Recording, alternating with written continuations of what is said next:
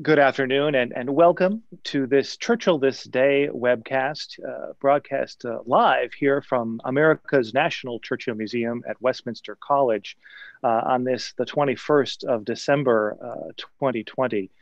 We are really delighted today to be joined by the director of the Franklin Delano Roosevelt Library and Museum, Paul Sparrow. Paul is with us today to help us understand and talk about a very, very important meeting that occurred between Winston Churchill and President Roosevelt at the end of 1941, December 1941, that famous visit that Churchill paid to Roosevelt in the White House, beginning on tomorrow. The anniversary of his arrival, I believe, is tomorrow in 1941. So, Paul, thank you very much for being with us and taking time out of your holiday season to join us to talk about this remarkable visit between these two great leaders. Paul, welcome. Thank you, Tim. It's an honor to be here, and I'm very excited to talk about this. It really is an extraordinary and historic visit between two of the most important people in the 20th century, and arguably one of the most important friendships in the history of the Western world. I agree, and this is a friendship that had not started or did not start that December visit in 1941. President Roosevelt and Churchill had met on several occasions prior. Before we went live, you were talking about the Atlantic Charter as being a seminal moment, and I think I agree that was a very important moment. But even earlier, the two men had met. And although Churchill didn't remember it, he didn't seem to remember President Roosevelt. Didn't leave an impression, but they met at the Atlantic Charter, which was also a very seminal moment in the history of the alliance and strategic alliance, wasn't it, Paul? Well, it's an extraordinary moment when you think about it, because the United States is still not in the war, but FDR is doing everything he can to try to support Great Britain, and they decide they have to meet secretly.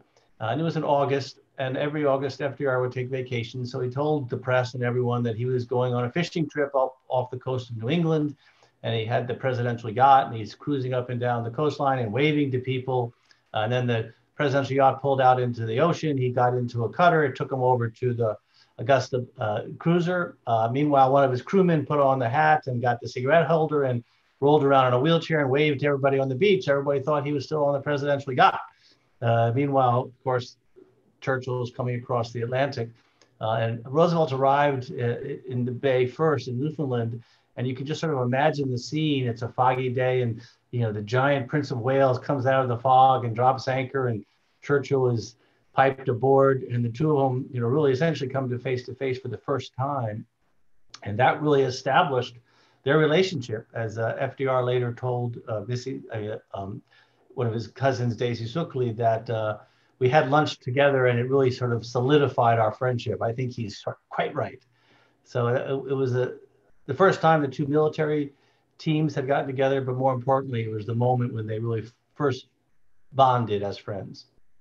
Right, and before that, and even after that, the correspondence that went back and forth between London and Washington was rapid, was constant. In many ways, Churchill was trying to woo Roosevelt famously to get him to lend some aid and support to the war effort that London and Britain was standing alone virtually for such a long time.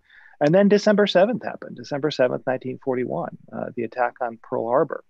And that changed things. That changed things dramatically and instantly for the relationship, didn't it, Paul? It's an extraordinary moment when you think about that. It's Sunday afternoon. FDR is sitting in his Oval study with Harry Hopkins, one of his closest advisors, who actually lived in the White House. FDR was playing with his stamps, and although everyone was on high alert, they knew that there was a imminent attack from Japan. No one really thought they were going to attack Pearl Harbor. So when the news first came in, FDR was shocked, as were other people. And this quickly became the worst day of his life. I mean, he loved the U.S. Navy. He was there during World War I when he was Assistant Secretary of the Navy when the keel was laid for the USS Arizona. He knew many of the captains of these ships. He was deeply involved with the Navy. So this was the worst day in his life. And he had to prepare and meet with congressional leaders and military leaders. And of course, there was the notification of Churchill himself, who of course immediately wanted to declare war. And FDR was trying to understand what the right process should be in going forward.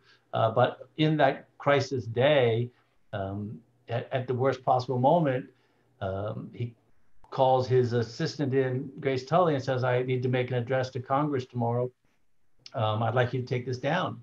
And as she describes it in her autobiography, he leaned back and took a long drag on a cigarette and then dictated the entire first draft of the Day of Infamy speech off the top of his head, complete with punctuation without taking a stop. And if you think about that, that's pretty extraordinary. Right, and for Churchill, who was celebrating a birthday. He was actually celebrating Kathleen Harriman's 24th birthday at Chequers, the country estate for the Prime Minister. And the BBC broadcast announced the news. Interestingly enough, they waited to the end of the broadcast to announce Pearl Harbor. And it clearly Churchill stood up and knew the meaning of that, and wanted desperately, and his first thought was to contact Washington and to talk to Roosevelt. Yep. And find out what's happening. And that's when President Roosevelt said famously, we're in the same boat now. And it was that moment, that horrific moment of tragedy on December 7th, 1941, that really started to catapult the itinerary forward for this visit later in December that we're here to talk about today. And Churchill, steamed across the Atlantic once again, this time on the Duke of York. The Prince of Wales, the famous ship, had recently been torpedoed or bombed and lost. It was a huge blow for the Brits. But the sister ship, the Duke of York, shuttled Churchill over to Virginia, to Hampton Roads, Virginia, where Churchill disembarked and then flew the 177 miles to Washington, where FDR met him at the tarmac. He met him at the airfield, which was unusual. And I think Churchill had said, don't bother, don't do it, but he did, which was, I think, another symbol of that relationship was FDR going the extra mile to actually greet the Prime Minister when he made that trip on the 22nd of December, 1941. But the next day was when the two men really started to show their bond to the world at that famous press conference at the White House on the 23rd. I think it's an extraordinary moment to see these two great leaders, both of whom had a great respect for and familiarity with the press and the media, and knew how to use it when they needed to. And I think that was on full display on the 23rd, wasn't it, Paul? It was, and people who watch presidential press conferences these days really don't understand what FDR did with his press conferences. He held 997 press conferences during the course of his 12 years as president. If you think about that, it's an extraordinary number. But in his day, the press conferences, he would just open the door to the Oval Office and the press would just stream in and surround him at his desk. There's photographs of them sitting on his desk and taking notes on the on his White House desk. And so on this day, there was a huge number of people who wanted to get in. And so there was some delay in processing.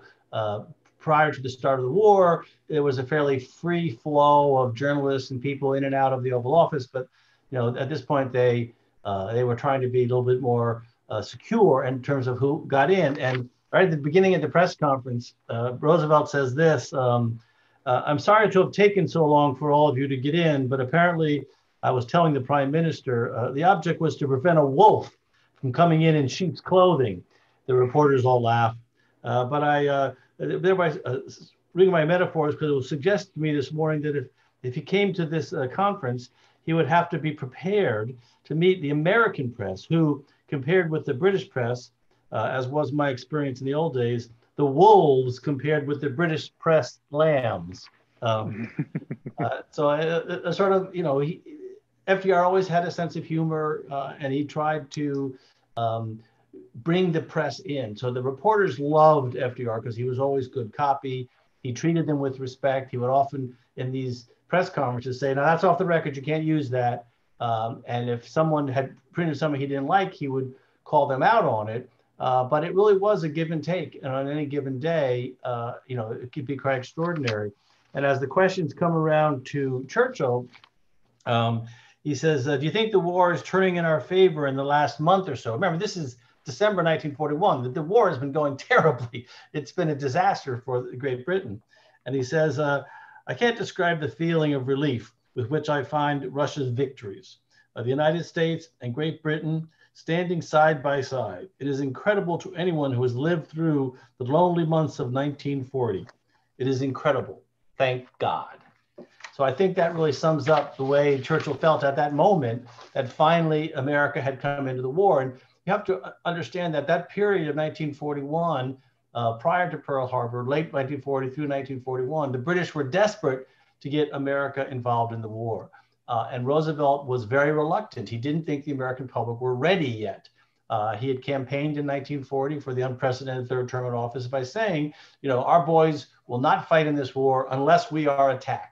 And right. So even though he was giving them destroyers for bases and, Lend-Lease program and doing everything he could within and sometimes without the bounds of the law, he didn't feel the American public were ready. But on December 7th, all that changed. All opposition to American intervention, American participation in the war ended, and he was able to wholeheartedly come into the war as a major ally.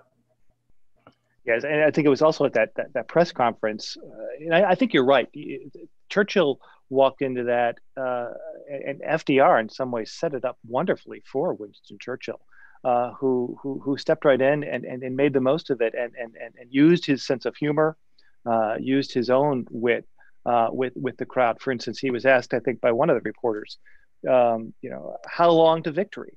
How long can we expect to victory? And Winston Churchill famously said, well, only half as long as if we do it badly. So, he and of course there was laughter when he said that. So Churchill knew that, and it really did set the stage, that press conference for things to come. The next day was Christmas Eve in 1941, and that was a day that found Winston Churchill and FDR in an alliance in another way. They were famously lighting the White House Christmas tree, and it's at that occasion where Churchill makes a brilliant speech. His Christmas message of 1941, and I'll read a part of it here. He starts by saying, I spend and some of these words strike home in 2020 if you listen to them. He said, "I spend my anniversary and festival far from my country, far from my family. Yet I can truthfully say that I do not feel far from home." And he talks about his mother's heritage. She was American. She was from Brooklyn. In many ways, this was coming home, and America was always considered to a certain degree by Churchill as a kindred country because of his family. And he concludes that speech in a very optimistic way. And despite the darkness of the day and the hour and the long trial of 1940 and into 1941 and after Pearl Harbor, he says to everyone, "Let the children have their night of fun and laughter. Let the gifts of Father Christmas delight their play. Let us grown-ups share to the full in their unstinted pleasures before we turn again to the stern task and the formidable years that lie before us. Resolved that by our sacrifice and daring, these same children shall not be robbed of their inheritance or denied their right to live in a free and decent world." And he says, "Happy Christmas to all." I mean, it's an extraordinary speech, and shows Churchill's just latent sense of optimism at that moment. And it's important to remember that Britain had been being bombed for almost 18 months at this point. The Blitz, especially in late 1940, early 1941, was pretty devastating to England. And the church bells were silent. They did not ring until 1945. Every house had to have blackout curtains. There were no lights in the street. There were no exterior celebrations. There were no Christmas tree lights in London. It was a dark, dreary, and badly damaged city. So to come to Washington and to see the symbolic lighting of the tree, the symbolic birth of Christ, of a new era, I mean, it was very powerful. And I think it really moved Churchill enormously. And I think it was, again, one of these moments that bonded them.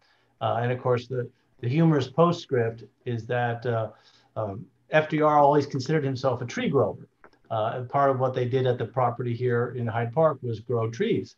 And in Christmas 1943, FDR had a Christmas tree sent to Winston Churchill in London, or I guess to his home at Chequers. No, the other one. And Chartwell, right. Chartwell, and had a Christmas tree sent to him because they didn't really have Christmas trees in England at that point because of all of the restrictions and rations. So, you know, it really was a bonding moment for the two of them.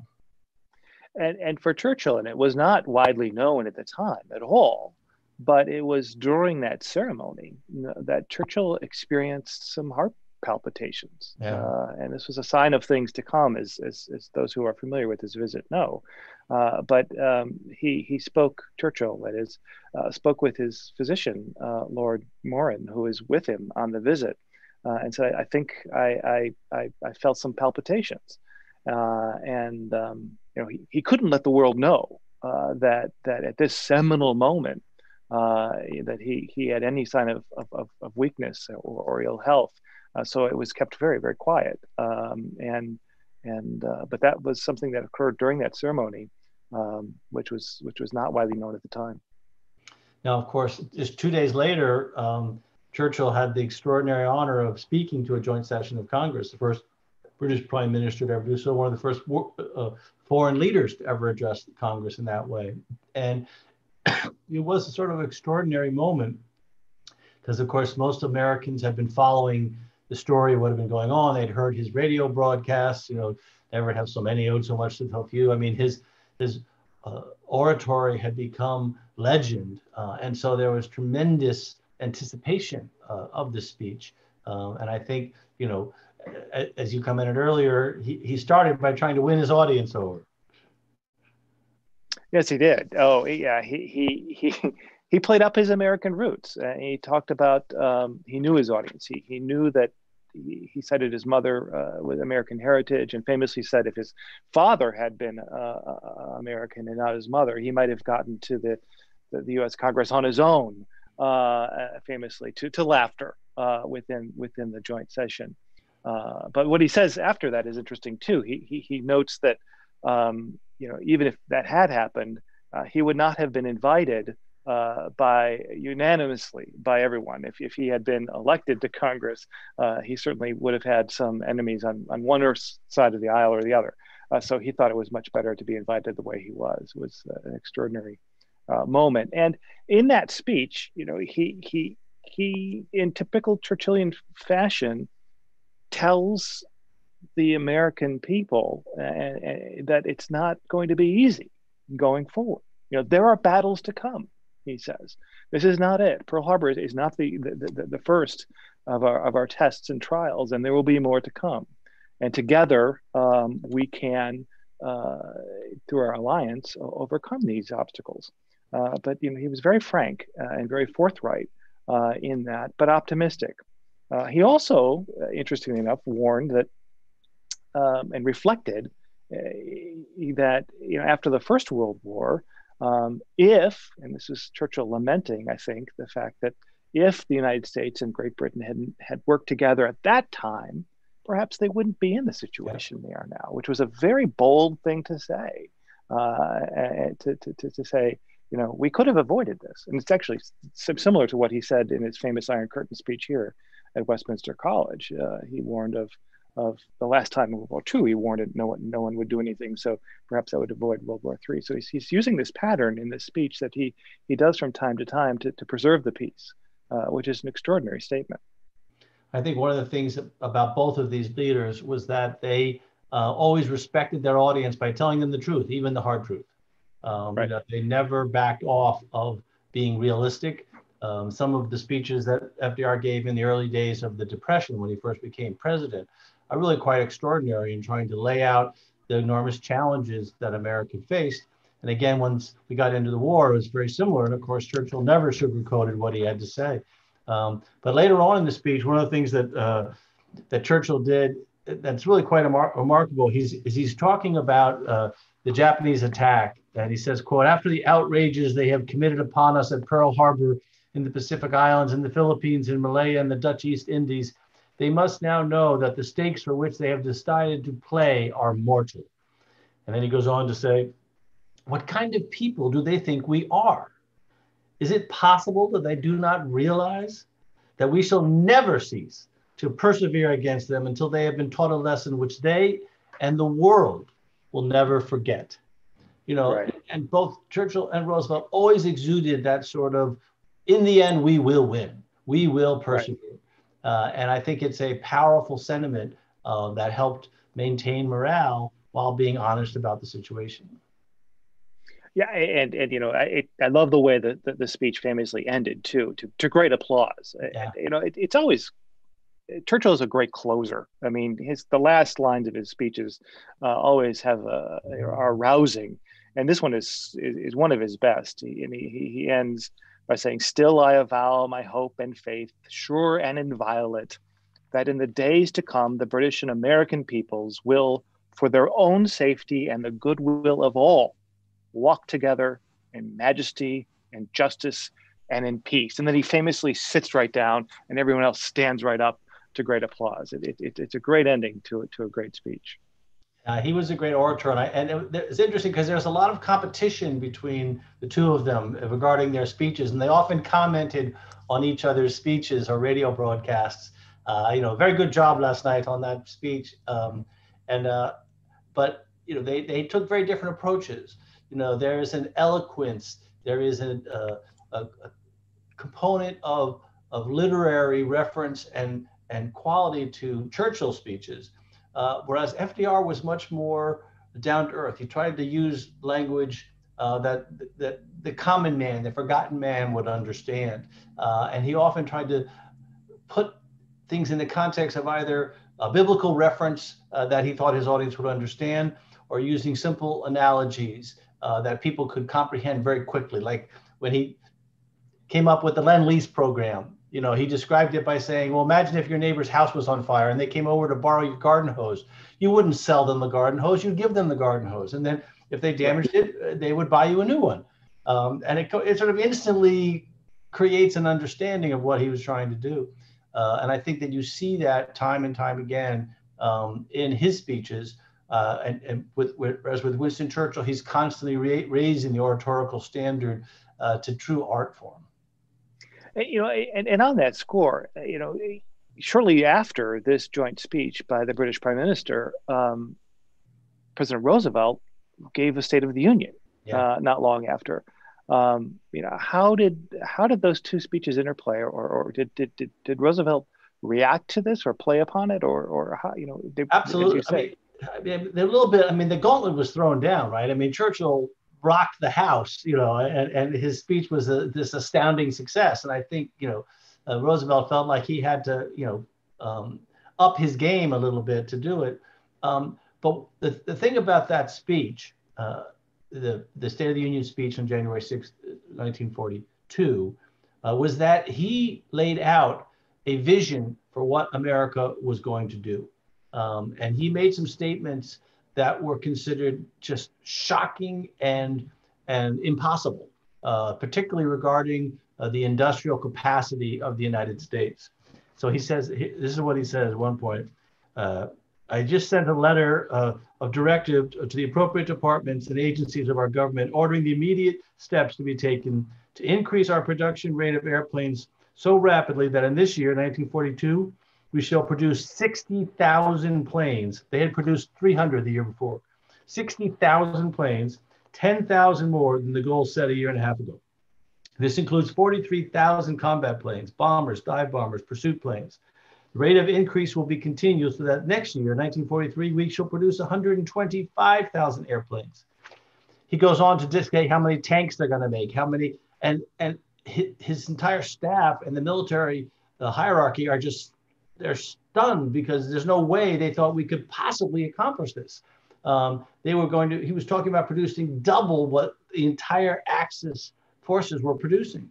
And in fact, they surpassed those numbers.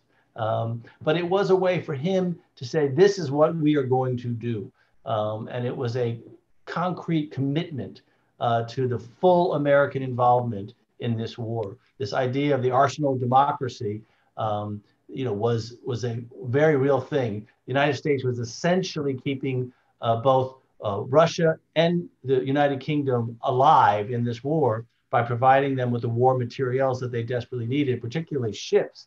Shipping was keeping Great Britain alive, literally, and the Germans were sinking more ships than we could build at first. But of course, by the end of the 1943, Americans were turning out one ship a day.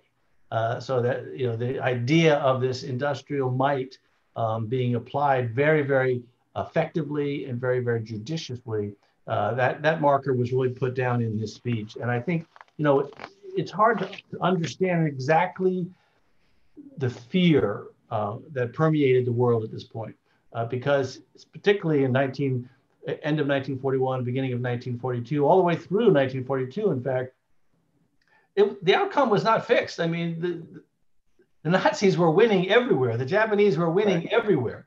And at one point, the German army were 30 miles outside of Moscow. And until Guadalcanal, the Japanese had not been defeated in a single battle. So you have to understand that people really had a tremendous fear that there was a possibility that we were going to see the end of democracy and the rise of fascism all around the world.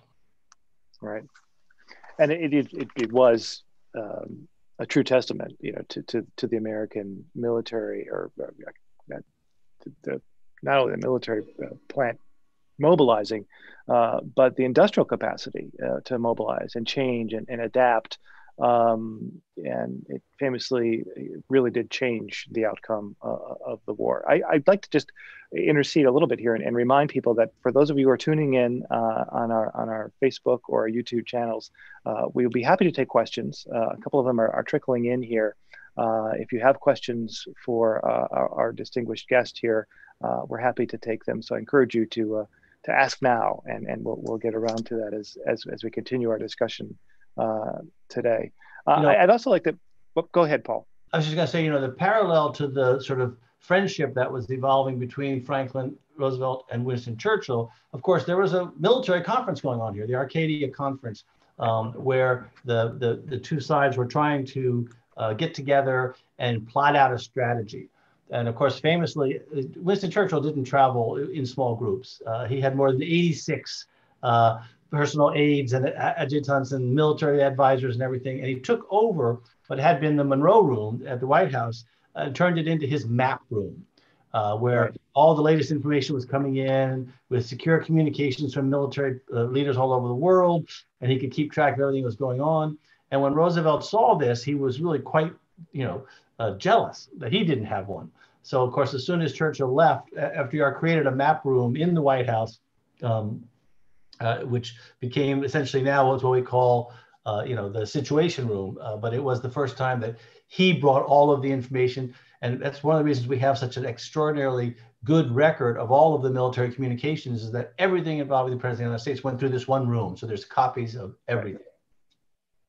Well, and also as part of the conference, part of this visit, there was, and also the creation and understanding of a couple of really important things. And first was that there was an expressed in writing agreement that there would be a Germany first policy by the United States. I think it had always been understood and implicitly known that the United States would aid in the European theater first, even though weeks earlier the Japanese had attacked Pearl Harbor. But there was an understanding from this conference that in writing that the European theater would be the first emphasis. But also out of the Arcadia Conference came the Combined Chiefs of Staff Committee, which was really, really important and critical, really, for the communication to have a joint chiefs of staff and the sharing of intelligence, the sharing of strategy from day one. That was also a critical outcome of this conference. It's also the first time you see the shadow of disagreement between the two sides, because the British, who had admittedly been fighting, the Nazis for a year and a half, almost 2 years, understood what a formidable foe they were. And the Americans wanted to immediately invade France. Let's go right at them. Let's land troops in France and start fighting there. And the British said, no, that's not a particularly good idea. Why don't we invade North Africa? And this debate between the two of them would rage for most of 1942 until finally Roosevelt sided with the British and said, no, we're going to North Africa, overruled all his own generals.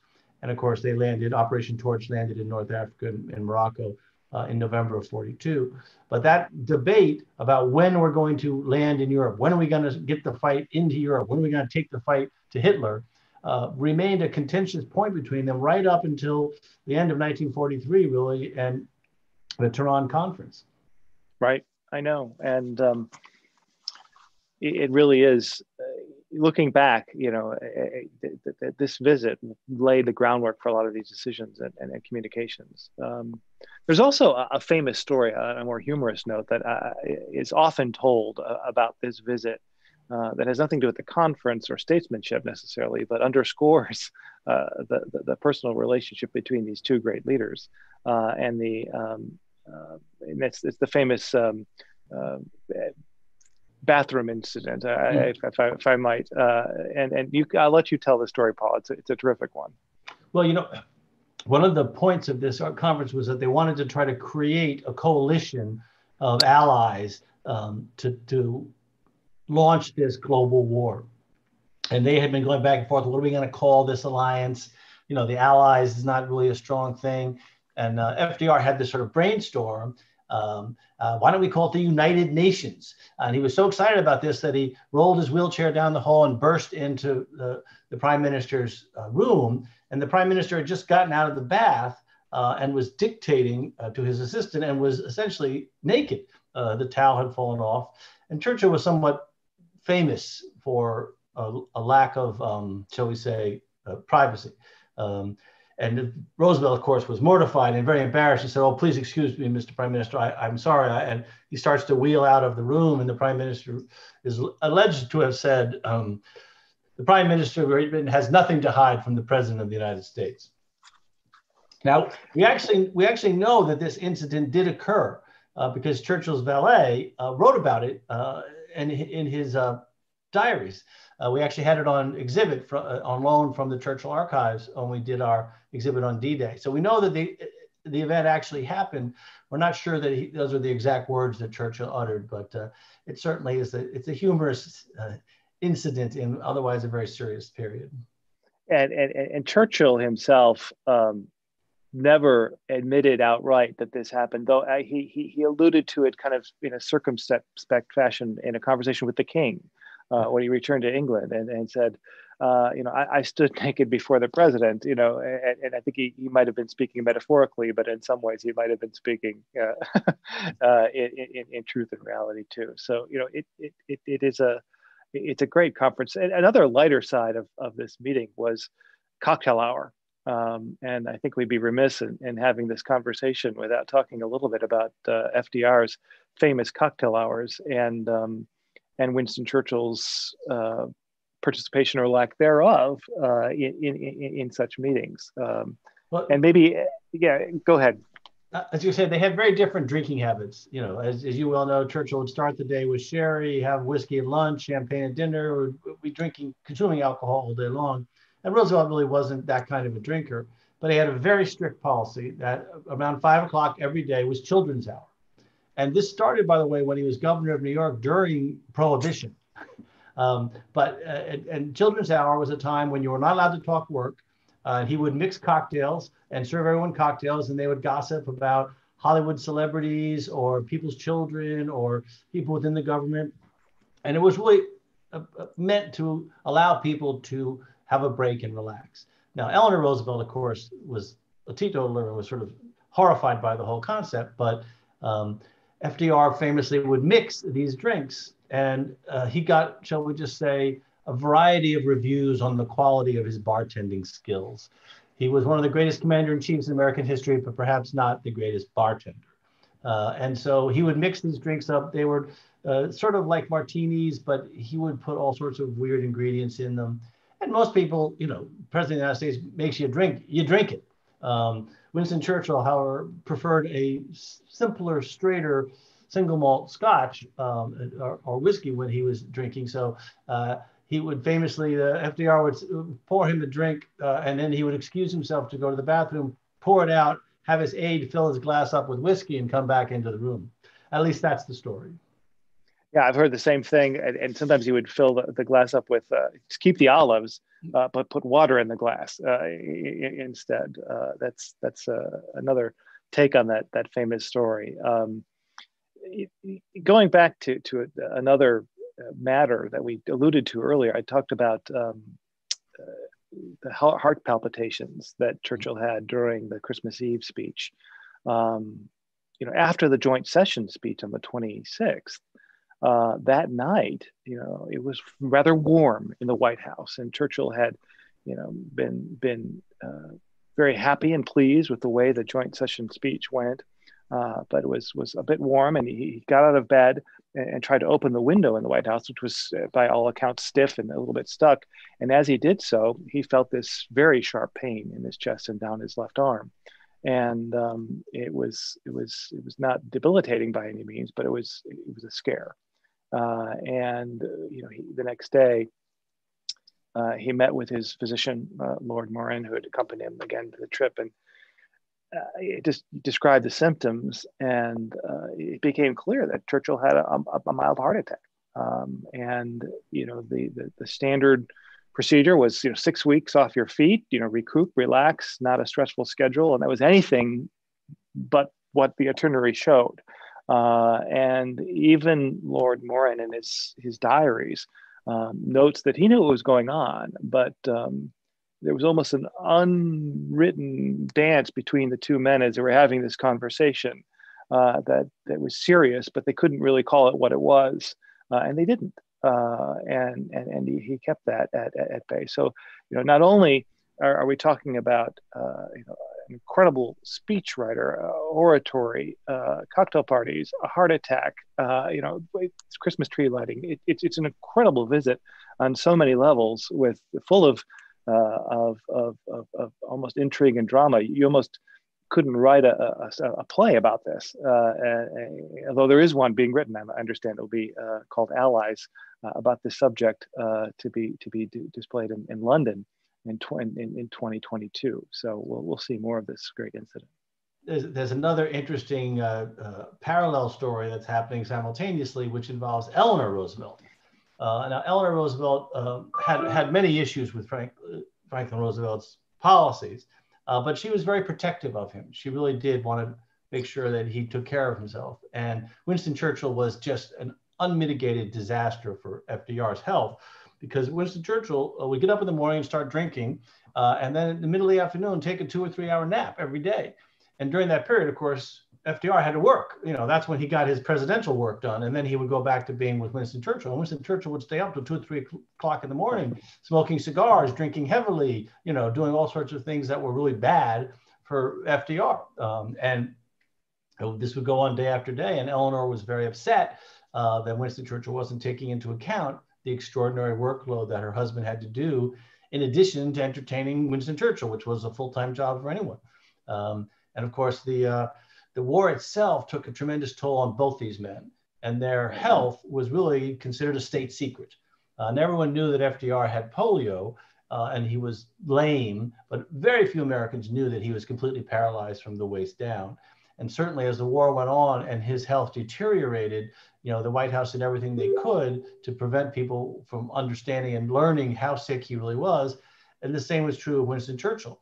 I think the Tehran conference sort of is the turning point, certainly for FDR. He never really recovers. 1944, he's sick most of the year. And, after the conference in Yalta, he dies 6 weeks later. So I think, the stress, the incredible pressure these men were under really took a toll on both of them. And essentially FDR died, in office because of the war. Right. And we have one question here, and I think a couple of questions coming in. One is has to do with empire and the British, the perception in the American people about fighting for the empire and its allies. Should the Americans come in to save, a system of government that perhaps maybe they fought many centuries before to be apart from the British Empire, and maybe you can speak to the president's own feelings about this, because I know that it was definitely a concern of Americans to look at the Brits as imperialists. And how is the American sentiment, particularly in the White House, with that issue? Well, this goes to the central disagreement between the two men. FDR felt very, very strongly that we were fighting for the future of democracy, not to preserve the British Empire. And there's a document that we have that's really quite extraordinary. As I was saying, they were trying to come up with the name for this coalition, and they came up with the United Nations. And then that name was carried on after the war to talk about the diplomatic peacekeeping mission. But during the war, they were the United Nations. And Churchill made a list of the countries that were going to be in this United Nations. And at the top, it says Union of Soviet Socialist Republic, China, United States, and the United Kingdom. And then under the United Kingdom, sort of inset, it says Canada, Australia, Canada, India, New Zealand. And then the list, alphabetically, the list of the other countries on the left-hand column. And he gives this list to FDR. And you can see FDR taking a pencil, and he takes Australia and taking it out from under the United Kingdom and puts a line over to the A area. And he takes Canada and draws a strong line over to C. And he takes India and draws a strong line over to I, and New Zealand. And he's saying, no, these countries do not fall under the United Kingdom. These are independent countries in the United Nations. And it's just such a visual manifestation of how strongly FDR felt about the fact that this was not a war to preserve the British Empire. It was, in fact, a war to end the British Empire. Right. And to preserve the common value of freedom and liberty, that existed despite the spread democracy around the world. And of course, the biggest argument they had was about India. And Churchill and FDR argued so vehemently about India that at a certain point, FDR decided he just wouldn't bring it. He couldn't bring it up anymore because it was endangering their relationship.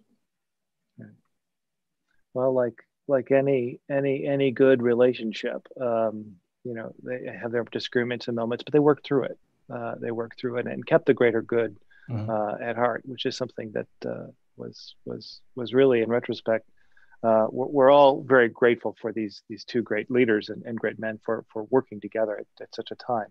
Another question that has come in here, Scott from Madison, Wisconsin, chimes in and says, "Are there any good books that you would recommend that focus on this December visit? For readers who want to learn more, where would they go?" I'd be curious to know what you might suggest. Well, there's a book that was written several years ago by John Meacham called Franklin and Winston, which looks at their whole relationship.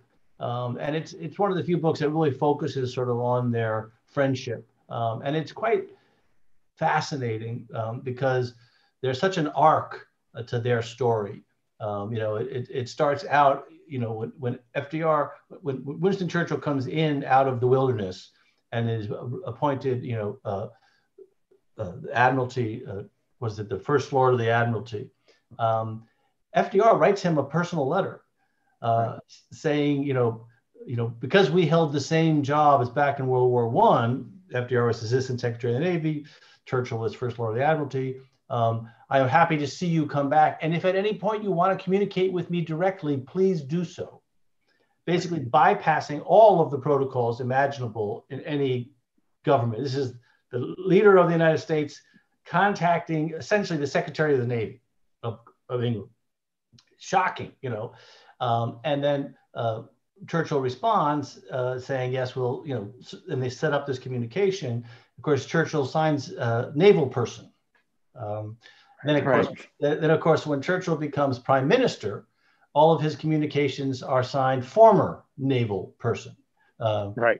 It goes to sort of some of the friendship. But you're right, there's probably 70 communications back and forth between them, prior to their meeting at the Atlantic Charter. Right. And, and in addition to John Meacham's great book, John Meacham is a treasured Churchill Fellow here. And his book is a terrific resource. But I would encourage anyone who's interested in the topic to look at those letters, to find them reproduced. Go to the original sources, and you'll learn the affection they had for one another, and the issues, and the frequency of the correspondence.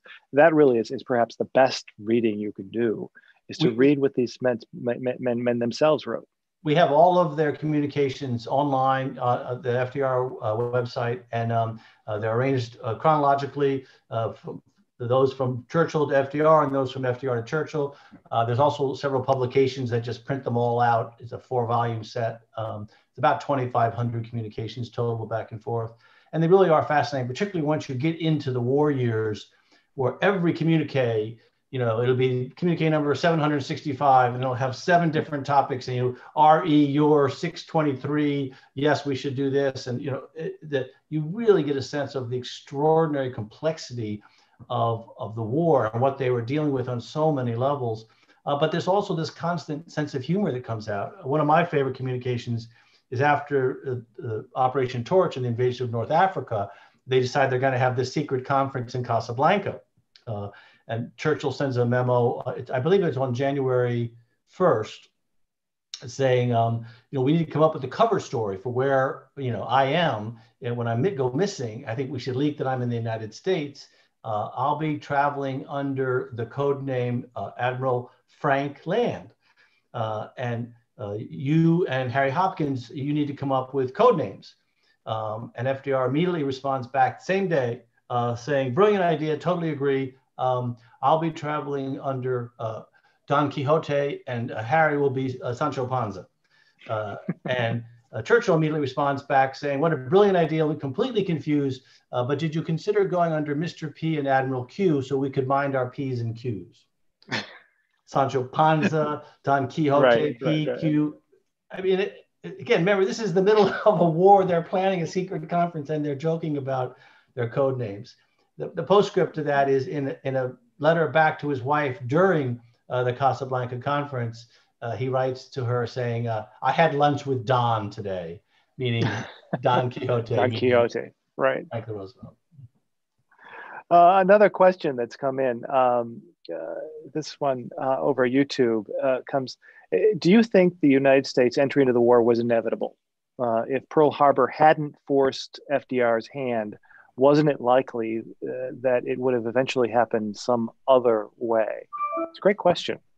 It is a great question, because FDR was really waiting for Hitler to declare war on him. FDR did not want the Japanese to start this war. And you have to remember, we had been at war in the Pacific for a year. We were, depth charging submarines. They were sinking our boats. It was full out war in the North Atlantic. That great movie, Greyhound, that Tom Hanks just did, sort of gives you a feel of what it was like being on those destroyers as they were taking these convoys across the North Atlantic. It was war. We were in war. We just hadn't declared war. Would Franklin Roosevelt ever have been the initiator of declaring war against Germany or Japan? I think the evidence is that he would not, but he would have continued to escalate until he forced them to declare war on the United States. Right. The other question that we get sometime here is, how long might Britain have held out if the United States had not gotten to war? And it's difficult to say, but probably not much longer. The industrial complex that the United States provided really did assist and turn the tide. Certainly turned the tide. Well, if you look at the volume of material being shipped from the United States to Great Britain in 1940 and 41, it's pretty extraordinary. And the number of ships that are being sank. I mean, Germans torpedoed freighters right off the coast of Florida. There's sunken freighters off the coast of North Carolina. They sank one right off the coast of Manhattan, and they were using the lights of the skyline to silhouette the freighters to torpedo them. I mean, so, there was a real war going on, but it's hard to know what would have happened if the United States, for example, if FDR had not run in 1940 and not been elected, right. And you'd had, a less internationalist president of the United States with the very powerful isolationists who were in Congress, the world might be a very different place today. Right. Well, in our remaining time here, Paul, first of all, thank you for a fascinating discussion on an incredibly rich topic. We could probably spend the rest of the afternoon talking about this and entertaining fascinating questions. But I want to ask, how are things? It's a tough time to be in the museum business in 2020 with a pandemic and closures and so forth. How are things there at Hyde Park at the FDR Library and Museum? Well, we're closed to the public. We closed in the middle of March, and we've been closed this entire time. However, the staff has started to come back, and about 50% of our staff can go back and work to meet our other obligations as a federal archive. And so we try to maintain some continuity with meeting the research requests that come in.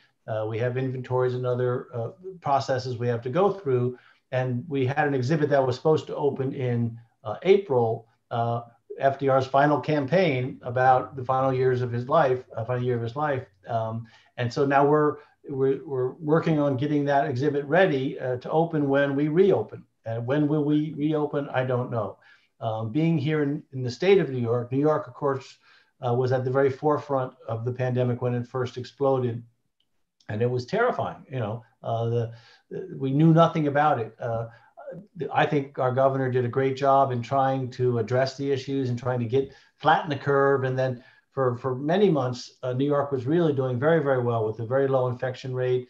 And you really got the feeling that we were about to go back to normal. I had in September, I was predicting that we would be able to reopen the museum part-time by the holidays, by Christmas.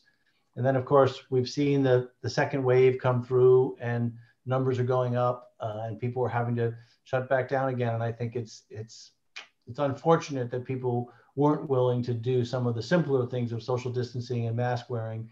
But I do think the vaccine is a light at the end of the tunnel. And I hope that all of those frontline workers get vaccines as soon as possible. Right. No, I hear you. And this is, to borrow a phrase from Roosevelt, we're in the same boat.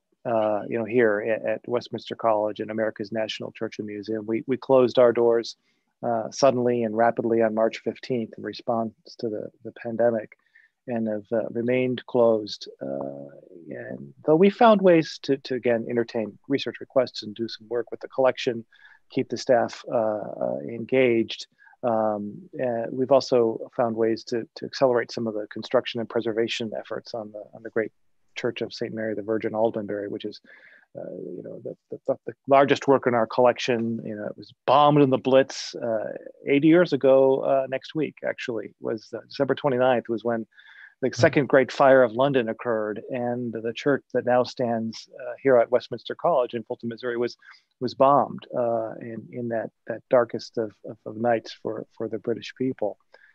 So we've allowed ourselves to make the best of it, as I think we all have to, in that true FDR and Churchillian spirit. We're soldiering on to good effect, and so I'm glad to hear that you're keeping busy, and I've enjoyed your podcasts and webcasts and so forth coming out of the museum, the Churchill at Home series. So keep those up, and it keeps us all engaged when we can't physically come to your great museum to tune in and learn about the rich history of FDR and his impact. So keep up the good work, Paul. Well, thank you. And you too. And it's been great talking to you today. It's an honor and a pleasure. This is a subject I can talk about forever. And, the one good thing we can say about, the pandemic is that we have all been encouraged and forced to take new actions, to be more virtual in how we communicate with people. And I think, that is the future.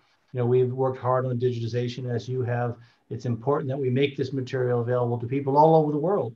It's so hard now for people to come and visit, and it just increases the importance of digitization and effective search tools so that people can find what they're looking for, like all of the letters between Churchill and FDR. Right. Right. And, if you want the speeches or some of the speeches that we discussed today by Churchill, I encourage you to visit our website too, which also has most of the speeches, the important speeches that Churchill gave, including the Iron Curtain speech, which was given 75 years ago next March. It'll be the 75th anniversary of that seminal address here at Westminster College. So we're going to find ways to commemorate and celebrate that milestone anniversary next March virtually at this point too. So once again, one of the most important speeches ever given. Well, thank you, Paul, for joining us, and thank you all for tuning in, and thank you for your questions. I will note that if you're interested, and I hope you all are, that on the 29th of this month, that fateful day, the 80th anniversary of the bombing of the church, we will be webcasting a special service of lessons and carols from the church, our 37th such service from Westminster College. Will be virtual this year, but in that spirit of resilience, we're going to continue to go forward, and actually we're taping some of it right now as we speak, and look forward to sharing with the world a symbol of hope, and looking to a brighter 2021. This place has always acted as a beacon of resilience, like Churchill, like FDR, and we encourage you all to continue to tune in, support us if you can, and thank you, and to everyone out there, have a terrific holiday and a happy New Year. Once again, signing off here from America's National Churchill Museum at Westminster College in Fulton, Missouri, today with Paul Sparrow. We wish you a very happy Christmas.